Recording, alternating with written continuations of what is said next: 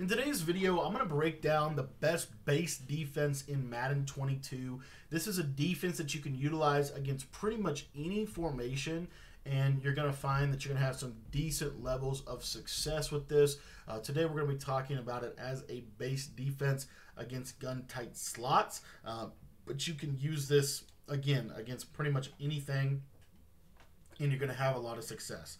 So what I want to do is I actually want to set a couple of audibles, and we're going to be talking about the nickel triple. If you are new to the channel, I want to ask you to go ahead and hit that subscribe button down below. It's completely free to subscribe to the channel. It just allows you to stay up to date with the latest tips and strategies that I release every single day on the channel here. So if you want to stay up to date, hit the subscribe button. Now, the nickel triple can be found in a lot of playbooks, but my favorite defensive playbook with this formation has to be the Chicago Bears defensive playbook. And I'm just going to set a couple of plays here. We're going to talk through cover 1 linebacker blitz. We're going to talk through cover 6, of course, cover 3 cloud, Tampa 2, and then I'm actually just going to put cover 3 match in here. So you've got basically these are kind of some of the key audibles that I like to have. If you don't want to use cover 3 cloud, you can substitute this for cover 3 sky, which is a really good way to blitz people if you want to, but I'd rather go with cover 3 match for the same basic purposes. So again, that's kind of what I'm going to do, and we're going to come out in cover 6 pretty much every single play. Now, real quick, a couple of things with this. You're going to find that this defense is going to give you what I would say is probably the best base rush in Madden 22, meaning you're going to get a lot of separation. You're going to find that you're going to get pretty good pressure out of this formation, which is one of the main reasons why I really like it, okay? So we're going to get pretty good pressure with this. Now, I actually have a full nickel triple ebook in my Patreon, so if you want to check that out, there'll be a link in the description. By joining the Patreon, you get access to all my ebooks, all 15 of them.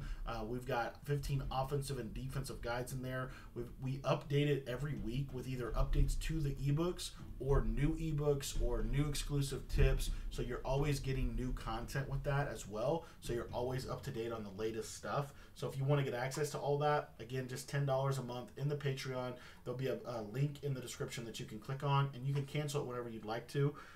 But again, just $10 a month unlocks everything over there for you. Okay, guys, let's take a look at this cover 6 and how we're going to utilize this. Now, one thing I wanted to quickly point out is this is a basic, and I mean basic defense against everything. So it's something that you can call that is going to be good against pretty much anything that the offense is going to do. So if you take a look at this, you're going to notice one of the things that I really like about this formation is its alignment. So if we're playing this cover 6, what you're going to notice here is that you're going to have really good alignment against any formation. It doesn't matter really what the formation is. So in this example here, we can send pressure off of this edge if we want to. And what I like to do with the way that this defense is actually originally set up here, let me just show you one little piece of this. What we're going to actually do with this is we're actually going to user this guy. Or if you want to, we can actually bring this guy down and user him in the box just like this right here. Notice that this guy real quick in the quarter flat is a linebacker, or a safety at linebacker. But what we're getting on this left side is we're going to turn this into kind of a bunch defense. So what we're getting on this left side, if you take a look here, we're getting pretty basic box check, if you will. And so what I like to do is, from a defensive perspective here, is we're actually just going to play man by and large on the other side of the field. Okay, so we're going to blitz our user over the center just like this. Now this is going to allow us to get really easy pressure. If you want to get pressure, just globally blitz your just blitz this linebacker right here. QB contained, so you see this is what it looks like, and then you can kind of stand right here if you want to, whatever. You're going to see we're going to get really fast pressure, and it's also the kind of pressure that they basically have to block their tight end for them to be able to pick this up.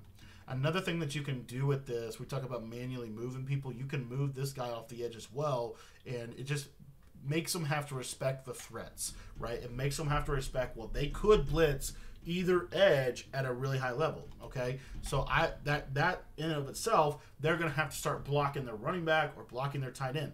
Most of the time when people run this formation right here, they will block their tight end, Okay, just generally speaking, most of the time they will block their tight end because they're trying to go to this mesh spot play where they're going to block their tight end, or I guess it's a different, whatever. It's basically, I mean, you can do it out of mesh spot, but they're going to go to this, and they're going to do something essentially like this. Okay, that, or there's basically a flipped version of this in another playbook, I think Bengals playbook.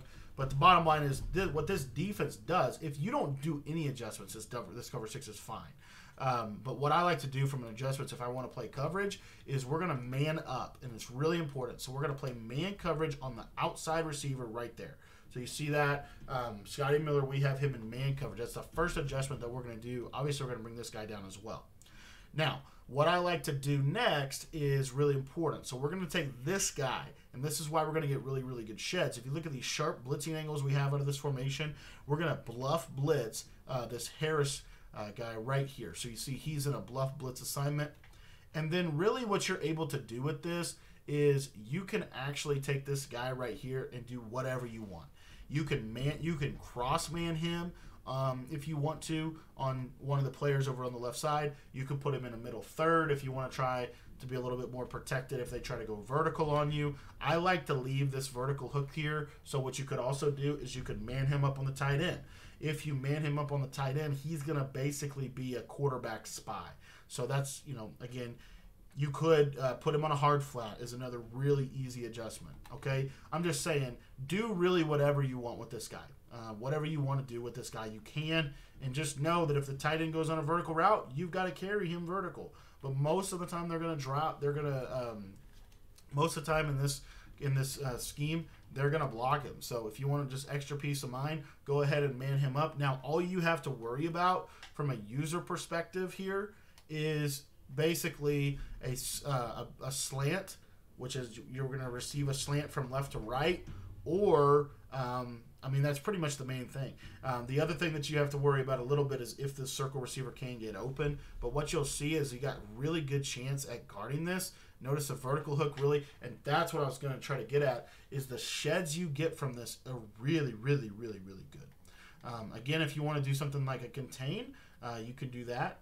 But then you're going to bluff blitz here. So now you have a 3-rec, which allows this guy to be whatever you want to do. If you want to keep the cloud flat, I don't blame you. Then man this guy up on him here. And then what you could even do, if you only want to try to go for a 2-man shed, which is not wrong, you're still going to have really good sheds if you just send 2 here. Go ahead and bluff blitz this, or vert hook this guy. So now you have a vert hook here. You've got man coverage on the tight end, and then you've got this. Now the back side, or the left side of this formation, is really, really locked down. So I'm going to go to one of the best bomb concepts in Madden 22 right now, and that's the flood play. And what you're going to notice is this is going to defend it fairly, fairly well. You're going to see right here, we're able to hang with pretty much everything they want to do. One thing you might consider with gun tight is not pressing your coverage. And the reason why, specifically your left side, because the match will work better if it's not pressed. So let's say you do something like this, and then you've got your coverage kind of set up or teed up. Now if we run that same concept I just ran from flood, you're going to find that the match coverage is not going to dumb out as bad. Because of the fact that they're going to drive on the route versus hesitate on the route. And that's something, big thing we talk about in our Patreon about that. But anyway, so now you've got really good coverage here. The biggest thing you've got to worry about is any kind of crosser coming across your face. So in this example, you've got a slant, but you've got that covered. So you're going to bail back to this, and notice how he's going to drive on this route. Darby is going to drive on that route, and oftentimes will be able to get himself into a position to pick it off. Now, let's say, for example, you want to be a little safer. I understand that. What you want to do in that scenario is just bring this guy down and go ahead and click off of him. So we're actually going to click off of him now, and you can click over here if you want to, or you could just do something like this. You still can blitz them, especially you bring this guy off the edge. You still have a lot of access to pressure within this concept here. The biggest thing now is you've got a deep half over the top that's going to kind of help you. So then your biggest priority really is the tight end. If the tight end stays in, you don't have to really worry about it. If the tight end goes on a route, then you might want to try to kind of shadow him, I guess. just kind of watch him. But now you'll see here, if you're worried about flood, this is why cover 6 is so good. You'll see that these deep halves, they kind of work off one another. Notice the sheds are really, really good. I can't stress that enough, how good the sheds really are from this formation. So and the cool part is you can adapt this, right? So if you want to flip the play, you can. And I wouldn't recommend flipping the play, because the biggest problem with that is now your box check is on the wrong side of the field. But you can flip this play if you want. Like, let's say you don't want to run match. That's fine. One of my favorite coverages is a cover 1 linebacker blitz. It's one of my favorite coverages in the game. And we can just simply do this. And again, this is why I like this defense so much. All I got to do is contain, and I'm going to get instant pressure off the edge. And you're going to see right there. So the nickel triple is just super, super adaptable. And again, cover 6 is a nice little foundation defense.